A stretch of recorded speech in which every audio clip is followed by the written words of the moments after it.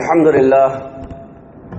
لله نحمده ونستعينه ونؤمن به ونتوكل عليه ونعوذ بالله من شرور أنفسنا ومن سيئات أعمالنا من يهده الله فلا مضل له ومن يضلله فلا هادي له ونشهد أن لا إله إلا الله وحده لا شريك له ونشهد أن محمدا عبده ورسوله أرسله بالحق بشيرا ونظيرا وداعيا إلى الله بإذنه وسراجا منيرا أما بعد فقد قال الله عز وجل في القرآن المجيد أعوذ بالله من الشيطان الرجيم بسم الله الرحمن الرحيم إنا أنزلناه في ليلة مباركة إنا كنا منذرين فيها يفرق كل أمر حكيم అన్ని విధాల పొగడ్తలు సర్వ విధముల ప్రశంసలు సమస్త లోకాలకు ప్రభువైన అల్లాహ్కి అంకితం. అల్లాహ్ కృపా కటాక్షాలు మహాప్రవక్త ముహమ్మద్ సల్లల్లాహు అలైహి వసల్లంపై, ఆయనకు పూర్వం గతించిన ప్రవక్తలందరిపై, సుజనులపై, సత్యాన్వేషకులపై ఎల్లేడలా కురియుగాక. అభిమాన సోదరులారా, అల్హమ్దులిల్లాహ్ సుమ్మ అల్హమ్దులిల్లాహ్. ఈ రోజుకి మనం రమజాన్ శుభఘడియల్లో శ్వాస పీల్చుకునే ఒక అదృష్టాన్ని కలిగి ఉన్నందుకు అల్లాహ్కు వేల కృతజ్ఞతలు మనం చెల్లించుకోవాల్సిన ఆవశ్యకత ఎంతైనా ఉంది. అల్లాహ్ సుబ్హానహు వ తఆలా ఖురాన్లో ఈ విధంగా సెలవిస్తున్నాడు, ఇన్నా అన్జల్నాహు ఫీ లైలతిన్ ముబారకహ్. నిశ్చయంగా మేము దీనిని శుభప్రదమైన రాత్రి యందు అవతరింపజేశాము. నిశ్చయంగా మేము హెచ్చరిక చేసేవారము. ఆ రాత్రి యందు కీలకమైన ప్రతి ఉత్తర్వు జారీ చేయబడుతుంది అని అల్లాహ్ సుబ్హానహు వ తఆలా సెలవిస్తున్నాడు. కనుక రమజాన్ ప్రారంభమైంది మొదలు ఇప్పటి వరకు అల్లాహ్ సుబ్హానహు వ తఆలా యొక్క మేళ్లు ఏవైతే ఉన్నాయో అవి మన మీద అనన్యంగా, అగణ్యంగా, అసంఖ్యాకంగా ఉన్నాయి. కనుక అల్లాహ్ సుబ్హానహు వ తఆలా ఖురాన్లో సెలవిస్తున్న మాట, వైన్ తహుద్దు నిఅమతల్లాహి లా తుహ్సూహా. ఒకవేళ మీరు అల్లాహ్ యొక్క అనుగ్రహాలను లెక్కింపదలిస్తే అది మీ వల్ల అయ్యే పని కాదు.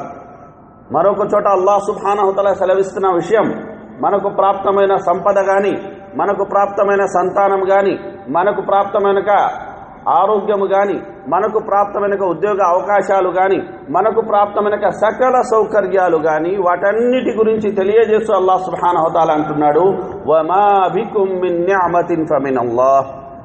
మీకు ప్రాప్తమైన ప్రతి అనుగ్రహం, ప్రతి వరం అది అల్లాహ్ సుబ్హానహు వ తఆలా తరపు నుంచి మీకు ప్రాప్తమైనది అన్న విషయాన్ని అల్లాహ్ సుబ్హానహు వ తఆలా తెలియజేయడమే కాకుండా ఈ విధంగా కూడా చెబుతున్నాడు, ల ఇన్ షకర్తుం ల అజీదన్నకుం వల ఇన్ కఫర్తుం ఇన్న అజాబీ లషదీద్.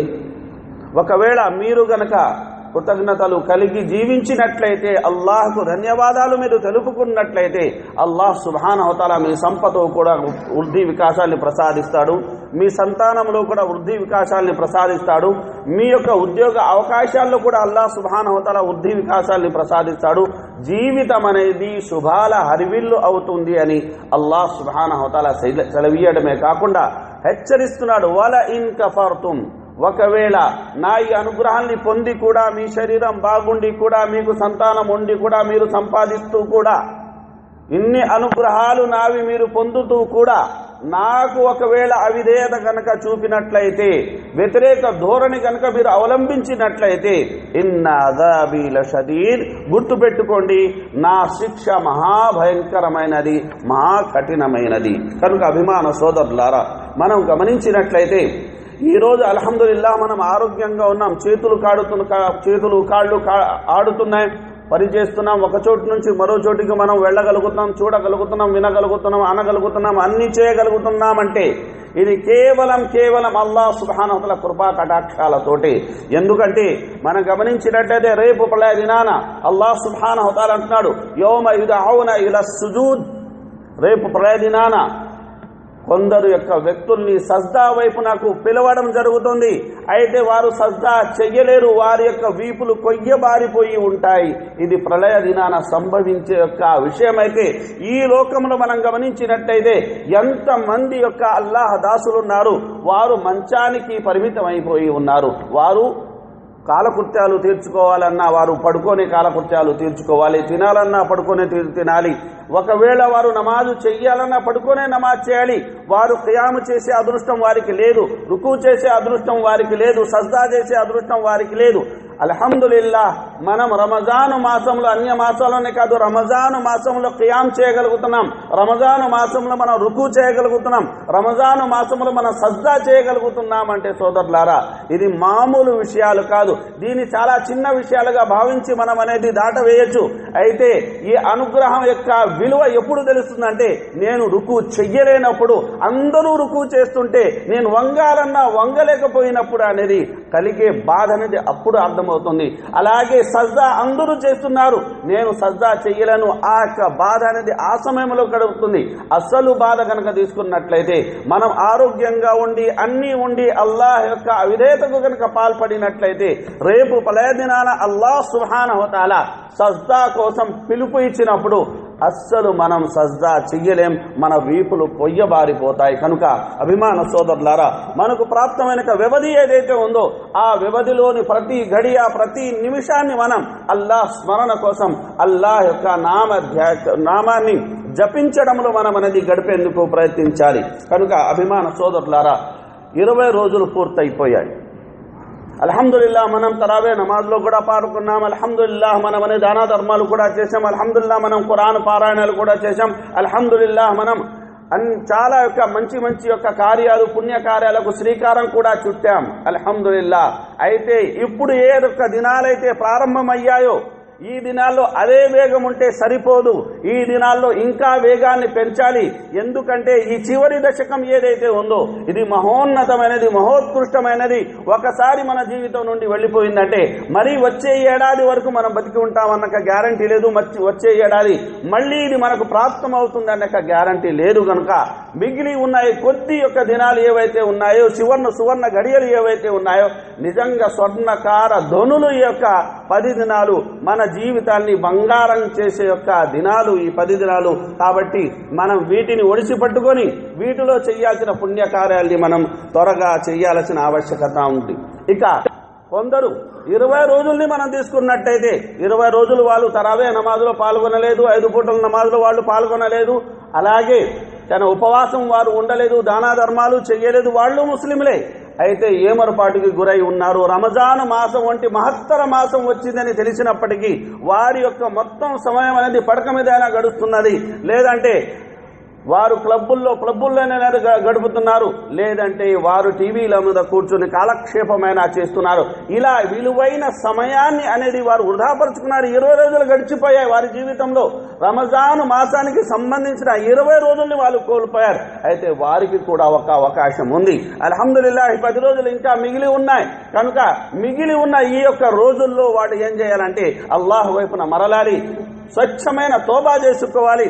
వారు ఈ యొక్క 10 దినాల్లో ఉపవాసాలు ఉండడం, నమాజులు ఆచరించడం, రాత్రిళ్ళు మేల్కొని అనేది ప్రార్థనలు చేయడం, ఖురాను పారాయణలు చేయడం అనేది వారు అల్హమ్దులిల్లాహ్ అలవాటు చేసుకున్నట్లయితే అల్లాహ్ సుబ్హానహు వ తఆలా కరుణామయుడు, ఖచ్చితంగా కరుణిస్తాడు. కనుక అల్లాహ్ సుబ్హానహు వ తఆలా ఖురాన్లో చెబుతున్న మాట వినండి.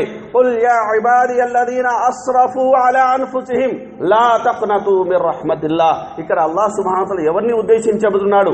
5 పూటల నమాజు చదివే వారి గురించో, లేదంటే ఉపవాసాలు నిష్టగా పాటించే వారి గురించో, అన్ని ధర్మక్రియల్ని చాలా బంగారంగా చేసే వారి గురించో చెప్పడం లేదు. అల్లాహ్ సుబ్హానహు వ తఆలా అంటాడు, ఎవరైతే తమ ఆత్మల మీద దౌర్జన్యం చేసుకున్నారో, 5 పూటల నమాజు ఎవరైతే చదవలేదు, ఉపవాసాలు విధి అని తెలిసి కూడా ఎవరైతే పాటించలేదు, జకాత్ తప్పనిసరి అని కూడా ఎవరైతే చెల్లించలేదు, తల్లిదండ్రుల సేవ తప్పనిసరి అని తెలిసి కూడా ఎవరైతే తల్లిదండ్రులను సేవించుకోలేదు, సమాజంలో ఉన్న బడుగు బలహీన ప్రజల పక్షం వహించి వారికి బలపరచాలి, ఇది తప్పనిసరి అని తెలిసి కూడా వారి యొక్క పక్షాన ఎవరైతే నిలవలేదో అలాంటి దాసుల గురించి అల్లాహ్ సుబ్హానహు వ తఆలా చెబుతున్నాడు. మీరు మీ ఆత్మల మీద దౌర్జన్యం చేసుకున్నారన్న విషయం వాస్తవం.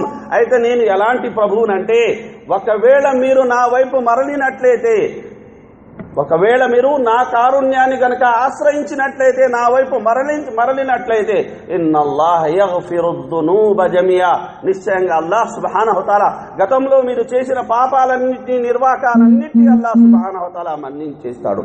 అంతటి మహోన్నత కృపాకరుడైన కరుణామయుడైన అల్లాహ్ సుబ్హానహు వ తఆలా మన దగ్గర ఉండగా మనం నిరాశ నిస్పృహలకి లోను అవ్వాల్సిన అవసరం లేదు. కనుక అభిమాన సోదరులారా, ఎవరైతే ఇప్పటి వరకు కూడా వారికి కనువిప్పు కలగకుండా ఇంకా వారు ప్రాపంచిక వ్యామోహంలో మునిగి ఉన్నారో వారికి ఒక అవకాశం ఉంది. కనుక వారు మారాలి, అల్లాహ్ వైపు వారు మరలాలి. ఇక అభిమాన సోదరులారా,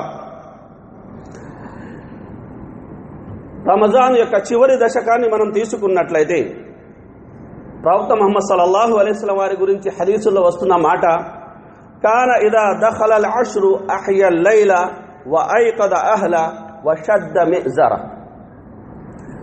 చివరి దశకం రాగానే ప్రవక్త ముహమ్మద్ సల్లల్లాహు అలైహి వసల్లం రాత్రి ఆయన జాగారం చేసేవారు. అంటే ప్రవక్త ముహమ్మద్ సల్లల్లాహు అలైహి వసల్లం రమజాన్ మాసంలో కాకుండా అన్య మాసాల్లో రాత్రి మేలుకునేవారు కాదా? నిజంగా చెప్పాలంటే ఏడాది శాంతం ప్రవక్త ముహమ్మద్ సల్లల్లాహు అలైహి వసల్లం వారు రాత్రి మేల్కొనేవారు, ప్రార్థనలు చేసేవారు, సుదీర్ఘమైన ప్రార్థన చేశారు. ఎంత సుదీర్ఘమైన ప్రార్థన చేశారు మనందరికీ తెలిసిందే. సూర బకరా చదివారు, ఆల్ ఇమ్రాన్ చదివారు, మళ్ళీ మరో సూర ప్రారంభించారు, ఒక రకాతులని. అంత సుదీర్ఘ ప్రార్థనలు ప్రవక్త ముహమ్మద్ సల్లల్లాహు అలైహి వసల్లం అన్య మాసాల్లో కూడా చేశారు. అయితే రమజాను మాసం రాగానే ప్రవక్త ముహమ్మద్ సల్లల్లాహు అలైహి వసల్లం యొక్క ఈ జాగారం అనేది మరింత అధికమైపోతుంది, ఈ ఖురాను పారాయణం అనేది మరింత అధికమైపోతుంది. కనుక హజరత్ ఆయిషా రలియల్లాహు అన్హా గారు సెలవిస్తున్న మాట ఏమిటంటే, రమజాను మాసాన్ని మినహాయించి, ముఖ్యంగా చివరి యొక్క దశకాన్ని మినహాయించి ఏ ఒక్క రాత్రి ప్రవక్త ముహమ్మద్ సల్లల్లాహు అలైహి వసల్లం పూర్తి ఖురాన్ చదివినట్టు నేను వినలేదు. కనుక గమనించాల్సిన ఒక విషయం ఏంటంటే, అంత ఎక్కువగా ప్రవక్త ముహమ్మద్ సల్లల్లాహు అలైహి వసల్లం వారు ఖురాన్ పారాయణ చేసేవారు. అలాగే ప్రవక్త ముహమ్మద్ సల్లల్లాహు అలైహి వసల్లం వారు ప్రార్థనలు చేసేవారంటే మనం ఎంతగా అనేది ఈ యొక్క దినాల్ని మనం సద్వినియోగపరచుకోవాల్సి ఉన్న విషయాన్ని మనం ఆ సమీక్ష అనేది చేసుకోవాలి. ఇక రెండో విషయాన్ని తీసుకుంటే ఐకద అహ్ల అంటే సొంతంగా తాను మేల్కోవడం కాదు, ఇంటిల్లి పాదిని మేల్కొల్పేవారు. అంటే ఏడాది మొత్తం అనేది మేల్కొల్పేవారు కాదంటే ఏడాది మొత్తం కూడా మేల్కొల్పేవారు. ఇది కూడా గుర్తుపెట్టుకోండి. అయితే రమజాను మాసంలో ముఖ్యంగా చివరి దశకంలో, ముందు 21 రోజులు కాదు, చివరి దశకంలో ప్రవక్త ముహమ్మద్ సల్లల్లాహు అలైహి వసల్లం ఇంటిల్లి పాదిని మేల్కొల్పేవారు. చివరికి చిన్న పిల్లల్ని కూడా, ఇంట్లో ఉన్న చిన్న పిల్లల్ని కూడా సహాబాలు పడుకోనిచ్చేవారు కాదు, ఆ రాత్రి మేల్కోవాల్సిన వారిని ప్రోత్సహించేవారు. అంతటి అద్భుతమైన యొక్క రాత్రి అంటే ఈ యొక్క లైలతుల్ ఖద్ర్ అనేది 10 దినాల్లో ఉంది కనుక అందుకే సహాబా అలా చేసేవారు. ఈరోజు మన పరిస్థితి ఎలా ఉందంటే, నేను మగాడిగా నేను మేల్కొంటున్నాను, బహుశా నా భార్య కూడా మేల్కొంటుంది. అయితే 15 సంవత్సరాలు, 14 సంవత్సరాలు, 10 సంవత్సరాలు దానికి తక్కువ ఎక్కువ యొక్క వయసు గలక సంతానం ఉంటే, అయ్యో పిల్లలు వాళ్ళకెందుకని వాళ్ళు నిద్రపుచ్చేస్తున్నాము. లేదంటే మసీదులకు తీసుకెళ్తే మనం నమాజ్ చదువుకుంటే బయట వాళ్ళని గలాటా చేస్తున్నారు. మనం పిల్లల్ని మసీదులకు తీసుకెళ్ళేది ఎందుకు? పార్కుకి కాదు కదా, అది మస్జిద్ యొక్క మర్యాదల్ని నేర్పించకుండా మసీద్కి మనం తీసుకెళ్తే అక్కడ వారు పాడబడకుండా వాళ్ళతో పాటు 10 మంది ఇంకా పిల్లల్ని వాళ్ళు పాడు చేస్తున్నారు. కనుక ఇక్కడ మనం అనేది మన యొక్క శిక్షణ ఎలాంటిది, ఇస్లామీ శిక్షణ మనం అనేది పిల్లలకు ఇచ్చామా లేదా అనే విషయాన్ని మనం గమనించాలి. రాత్రి జాగారం చేయడం అంటే మన ఒక్కరమే జాగారం చేయడం కాదు, మన ఒక్కరమే ప్రార్థన చేయడం కాదు, మనతో పాటు మన యొక్క ఇంటిల్లి పాది పిల్లలతో పాటు వారితో సహా అనేది ఈ మర్యాద అనేది, ఈ గౌరవం అనేది ఇప్పుడు నాటుకోకపోతే వారి యొక్క టీచర్ ముందర కానీ, వారి యొక్క స్కూల్ యొక్క పెద్ద ముందు కానీ నిలబడేటప్పుడు పిల్లలు ఎలా ఉంటారు? ఆడుకుంటూ ఉంటారా? ఎంత శ్రద్ధగా నిలబడతారు, ఎంత గౌరవంగా నిలబడతారు, ఎంత భయం భక్తితో నిలబడతారు. మరి అక్కడ అనేది పాటించే ఆ మర్యాదలు మసీద్కి వచ్చేటప్పుడు మన పిల్లలు పాటించాలి. అల్లాహ్ ముందర మీరు నిలబడ్డారు, అల్లాహ్ ముందర నిలబడేటప్పుడు ఈ విధంగా మర్యాదను మీరు కలిగి ఉండాలి అనక ఈ ఉద్బోధ అనేది మన పిల్లలకు మనం చేయకపోతే ఇంకా మొక్కై వంగనేది మ్రానై వంగున అనక పెద్దలు చెప్పిన మాట అనేది మన పిల్లల విషయంలో తర్వాత కనుక నిజమైనట్టయితే అల్లాహ్ మన్నించుగాక మనం అనేది బాధపడాల్సి ఉంటుంది, తీరిగ్గా కూర్చొని ఆకులు పట్టుకొని ఏడవాల్సి ఉంటుంది సోదరులారా. కనుక అభిమాన సోదరు ఇది గమనించాల్సిన విషయం. తర్వాత విషయాన్ని మనం తీసుకున్నట్లయితే షద్ద మిజర ప్రవక్త ముహమ్మద్ సల్లల్లాహు అలైహి వసల్లం చివరి దశకం రాగానే ఆయన నడుం బిగించేవారు, సకల వ్యవహారాల్ని పక్కన పెట్టేసేవారు. చివరికి భార్యతో తన యొక్క శారీరక సంబంధాన్ని కూడా ప్రవక్తను త్యజించేసేవారు. ఎందుకంటే సొంతంగా ఆయన మేలుకోరేవారు, ఇంటిల్లి పాటి మేలుకోరేవారు. అలాగే చివరి దేశంలో ఏతికాఫ్లో ఉండేవారు. ఏతికాఫ్లో ఉన్న వారి గురించి అల్లాహ్ సుబ్హానహు వ తఆలా సెలవిస్తున్న మాట ఏమిటంటే వలా తువాషిరుహున్న వఅంతుమ్ ఆకిఫూన ఫిల్ మసాజిద్, మీరు స్త్రీల దగ్గరికి వెళ్ళకండి మీరు మస్జిద్లో ఏతికాఫ్ స్థితిలో ఉన్నప్పుడు. కనుక ప్రవక్త ముహమ్మద్ సల్లల్లాహు అలైహి వసల్లం ఇంతలా ఈ యొక్క 10 దినాలకి ప్రాముఖ్యత ఇచ్చేవారు. దీనికి గల కారణం ఏంటి? ఈ 10 దినాల్లో అల్హమ్దులిల్లాహ్ 10 దినాల్లో లైలతుల్ ఖద్ర్ ఉండడమే. ఇక లైలతుల్ ఖద్ర్ గురించి కొన్ని ప్రత్యేకతలు ఖసాయిస్, కొన్ని ప్రత్యేకతలు మీ ముందర పెట్టి నా మాటను నేను పూర్తి చేశాను సోదరులారా. ఖసాయిస్ లైలతుల్ ఖద్ర్ని మనం తీసుకున్నట్లయితే మొట్టమొదటి ప్రత్యేకత ఏంటి? అది లైలతుం ముబారక. అల్లాహ్ సుబ్హానహు ఖురాన్లో ఏమన్నాడు? శుభవంతమైన రాత్రి. అల్లాహ్ సుబ్హానహు వ తఆలా ఒక రాత్రి శుభవంతమైనది అంటే ఒక శుభకరుడు అల్లాహ్ సుబ్హానహు వ తఆలా. అల్లాహ్ ఒక వస్తువుని శుభవంతమైనది అని చెప్పడం అనేది ఇది మామూలు విషయం కాదు. మనకు ఏ విధమైన శుభం కావాలన్నా సరే, అది మన ఆరోగ్య రీత్యా సంబంధించిన శుభమైన కావచ్చు, సంతానానికి సంబంధించిన శుభమైన కావచ్చు, సంపదకు సంబంధించిన శుభమైన కావచ్చు, ఏదైనా సరే అల్హమ్దులిల్లాహ్ అన్ని శుభాలు ఈ రాత్రి యందు పొందపరచబడాయి అన్న విషయాన్ని మనం గమనించాలి. కనుక అల్లాహ్ సుబ్హానహు ఖురాన్లో అంటున్నాడు ఇన్నా అంజల్నాహు ఫీ లైలతిన్ ముబారక. రెండవ యొక్క ప్రత్యేకత మనం తీసుకున్నట్లయితే ఫీహా యుఫ్రఖు కుల్లు అమ్రిన్ హకీం. ఈ రాత్రి యందు సకల వ్యవహారాలన్నీ, కీలక నిర్ణయాలన్నీ ఈ రాత్రినే జరిగిపోతాయి. మరణించేవాడు ఎప్పుడు మరణిస్తాడు, బతకాల్సిన వాడు ఎంతకాలం వరకు బతుకుతాడు, ఎవరు విజేత, ఎవరు పరాజితుడు, ఎవరు సౌభాగ్యవంతుడు, ఎవరు దౌర్భాగ్యవంతుడు, ఎవడు ఎంతకాలం జీవిస్తాడు, ఏ స్థాయిలో ఉంటాడు, ఏ స్థాయిని అనుభవిస్తాడు, సకల విషయాల యొక్క వ్యవహారాలు ఈ ఒక్క రాత్రినే తేల్చబడతాయి. ఏ ఒక్క రాత్రిని తేల్చబడతాయి. కనుక మనం ఈ రాత్రి యొక్క విశిష్టతను గుర్తించాల్సిన అవసరం ఉంది. కనుక అబ్దుల్లాహ్ బిన్ అబ్బాస్ రలియల్లాహు అన్హుమా సెలవిస్తున్న మాట ఏమిటంటే, ఒక మనిషి ఒక ఇల్లు కడుతూనే ఉంటాడు, ఒక మనిషి ఒక తోట నాటుతూనే ఉంటాడు, అతని పని చేస్తూనే ఉంటాడు, అల్లాహ్ మాత్రం అతని పేరు మృతుల్లో రాసేసి ఉంటాడు. అంటే ఆ ఇంట్లో ఉండే యొక్క అదృష్టం అతనికి ఉండదు, ఆ మొక్క నుండి లభించే ఫలాన్ని తినే యొక్క అదృష్టం కూడా అతనికి ఉండు. అంతకు ముందే మరణం అతన్ని కబళించవచ్చు. కనుక ఇది మనం గమనించాల్సిన విషయం. మన మరణం మనల్ని ఎప్పుడు మనం కూడా సంపాదిస్తున్నాం, ఎన్నో ఆశలు ఉన్నాయి, ఎన్నో కలలు ఉన్నాయి, తన ఇది చెయ్యాలి అది చేయాలి అన్నీ. అయితే బహుశా మన పేరు ఎక్కడ రాయబడి ఉందో, బహుశా మృతుల్లో రాయబడి ఉందో, బతికి ఉన్న వారు రాయబడి ఉందో మనకు తెలియదు. కనుక అనుక్షణం అనేది అల్లాహ్ సుబ్హానహు వ తఆలా వైపునకు మనం మరలుతూ భక్తి శ్రద్ధలతోటి మనం జీవితం గడపాల్సి ఉంది. అలాగే అభిమాన సోదరులారా, ఈ యొక్క రాత్రికి సంబంధించిన మరొక విషయం ఏంటంటే లైలతుల్ ఖద్ర్ అన్నారు. ఖద్ర్ అంటే ఏమిటి? ఖద్ర్ అంటే అల్లాహ్ సుబ్హానహు ఖురాన్లో సెలవిచ్చాడు, అల్లాహ్ దాసున్ ఫఖదర అలైహి రిజ్కా అంటే ఒక వ్యక్తి జీవనోపాధిని అల్లాహ్ సుబ్హానహు కుంచింపజేస్తే అతను ఏమైపోతాడంటే చాలా బెంబెలెత్తిపోతాడు. కనుక కుంచింపజేయడం. కనుక ఇక్కడ గమనించాల్సిన విషయం అంటే స్తంభించడం, కుంచింపజేయడం. కనుక ఈ రాత్రి అనేది భూమి మొత్తం అనేది స్తంభించబోతుంది. కారణం ఏమిటంటే దైవ దూతలు ఆ స్థాయిలో అనేది భూలోకానికి దిగి వస్తారు, మొత్తం భూలోకం అనేది కిక్కిరిసిపోతుంది అనేది పండితులు ఒక అభిప్రాయం అనేది తెలియజేశారు. అలాగే మరొక దీని యొక్క అర్థం ఏమిటంటే ఇది మహోన్నతమైన రాత్రి. ఇదేంటి సార్? మహోన్నతమైన రాత్రి. ఇది మరొక అర్థం. కనుక ప్రవక్త ముహమ్మద్ సల్లల్లాహు అలైహి వసల్లం వారు సెలవిచ్చిన యొక్క మాట ఏమిటంటే మన్ ఖామ లైలతుల్ ఖద్ర్ ఈమానన్ వహ్తిసాబా గుఫిర లహు మా తఖద్దమ మిన్ దమ్మి.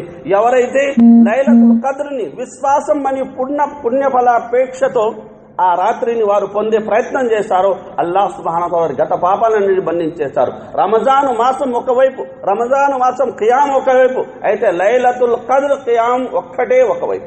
ఈ ఒక్క రాత్రికి సంబంధించిన ఖియామ్ ఒక్కటే ఒకవైపు. కనుక ఇది మనం గమనించాల్సిన విషయం. ఇమాం ఇబ్ను తైమియా రహ్మతుల్లాహ్ అలైహి వారిని ప్రశ్నించడం జరిగింది, లైలతుల్ ఖద్ర్ గొప్పదా, లైలతుల్ మిఅరాజ్ గొప్పదా అని. అప్పుడు ఇబ్ను తైమియా రహ్మతుల్లాహ్ సెలవిచ్చిన మాట ఏమిటంటే ప్రవక్త ముహమ్మద్ సల్లల్లాహు అలైహి వారి కోసం లైలతుల్ ఇస్రా అంటే లైలతుల్ మిఅరాజ్ గొప్పది, సామాన్య యొక్క సముదాయం కోసం, సామాన్య యొక్క ప్రజల కోసం లైలతుల్ ఖద్ర్ గొప్పది అన్న విషయాన్ని ఆయన విశదీకరించారు. కనుక మన పాలిట మహా గొప్ప వరానుగ్రహంగా ఉన్న ఈ రాత్రిని మనం పొందే ప్రయత్నం చేయాలి. ఇక ఐదవ యొక్క విశిష్టత మనం తీసుకున్నట్లయితే ఈ రాత్రిన ఖురాన్ అవతరించింది. అల్లాహ్ సుబ్హానహు వ తఆలా ఖురాన్లో సెలవిస్తున్నాడు, ఇన్నా అంజల్నాహు ఫీ లైలతుల్ ఖద్ర్, నిశ్చయంగా మేము ఈ రాత్రి యందు, ఘనమైన ఈ రాత్రి యందు మేము ఖురాన్ని అవతరింపజేశాము. కనుక అబ్దుల్లాహ్ బిన్ అబ్బాస్ రజియల్లాహు అన్హు సెలవిస్తున్న మాట, అల్లాహ్ సుబ్హానహు వ తఆలా ఈ రాత్రి యందు ఖురాన్ని లౌహే మహ్ఫూజ్ నుండి దింపడం జరిగింది భూ ఆకాశానికి. ఆ తర్వాత అక్కడి నుండి అనేది 23 సంవత్సరాల సుదీర్ఘ కాలంలో ఇది కొంతగా అవతరించింది అని అబ్దుల్లా బిన్ అబ్బాస్ రజియల్లాహు అన్హు సెలవిచ్చారు.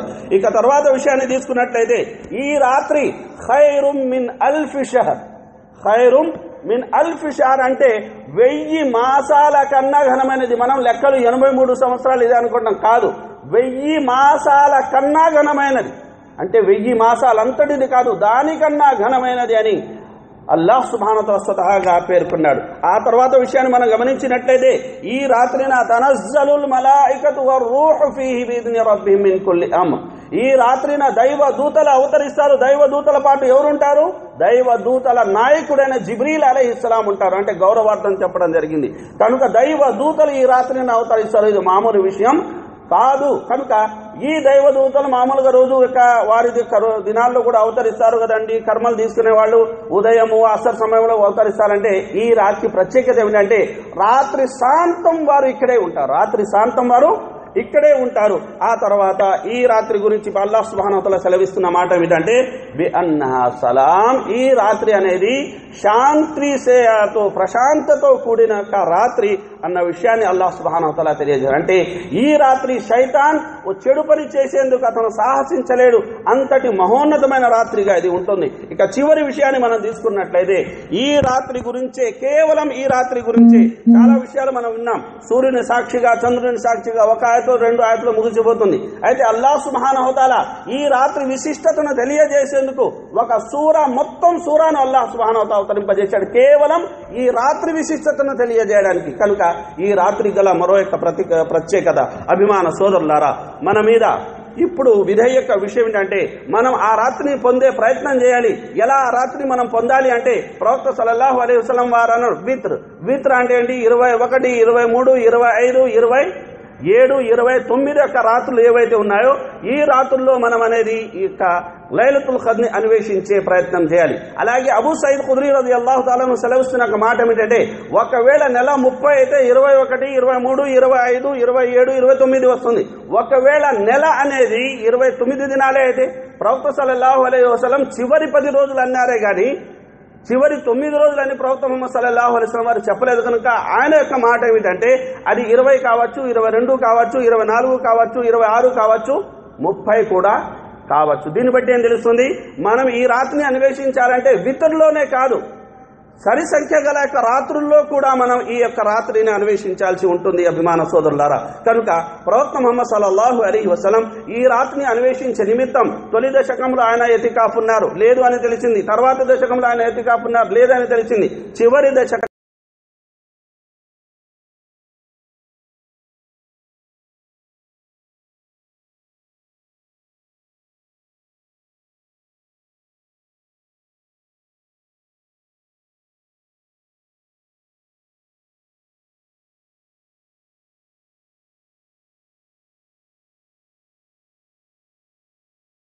ఆయన ఎతికాఫ్ ఉన్నారు.